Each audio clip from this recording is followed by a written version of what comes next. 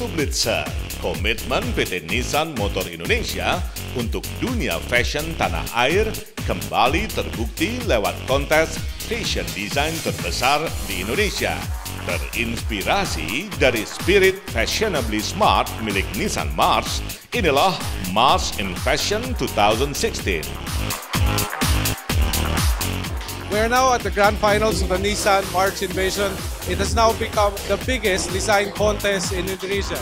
This year we had more than 800 participants who submitted more than 2,000 designs. And in this year, we're giving out prizes of Nissan March cash prizes, and more importantly, we're giving out international scholarship for the winners. We were also supported by 5 design icons, and we are very excited about the program. Today we announced the finals. We announced 9 finalists and the winner, and I'm sure all the 9 finalists will become future design icons of Indonesia.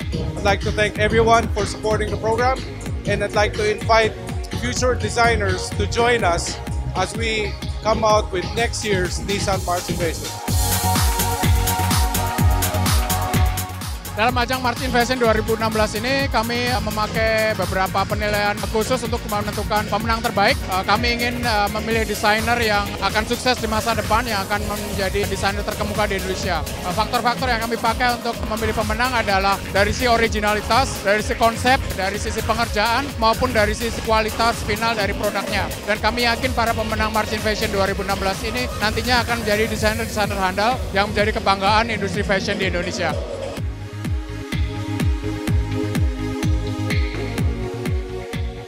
Untuk first winner adalah Superstar Suwangi dengan tema Superstar Suwangi dengan temanya Air Collection from Jakarta.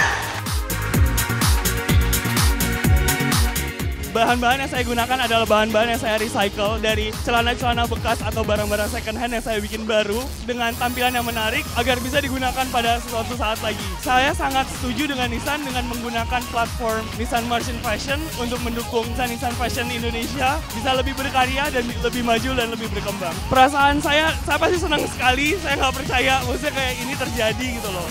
Ya, aku berharap semoga platform ini masih tetap ada dan Nissan akan terus mensupport insan-insan fashion di Indonesia karena platform-platform kayak gini yang kita perluin di Indonesia.